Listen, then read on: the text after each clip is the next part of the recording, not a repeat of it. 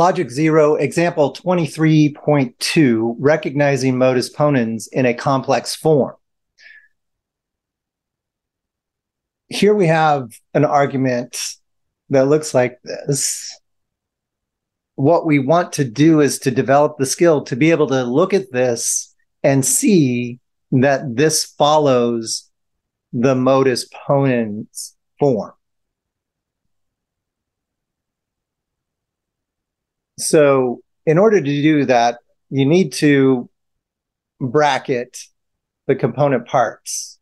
And notice, like, okay, this antecedent is being affirmed in the second premise.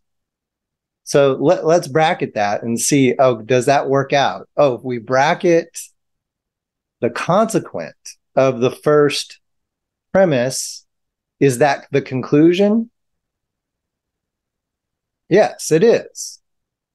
And so we can let P equal A and let Q equal B or D. And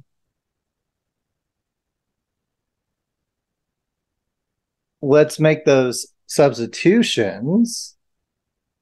So I'm going to copy this and paste it with those brackets. And then wherever we see A, we're going to replace it with P. So P, okay. And then wherever we see B or D, we're going to replace it with Q.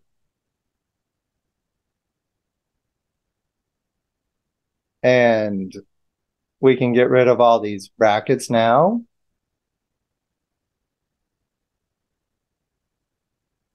And we see that this form is modus ponens. So this is the skill that I want you to develop here, is to be able to do this really mentally.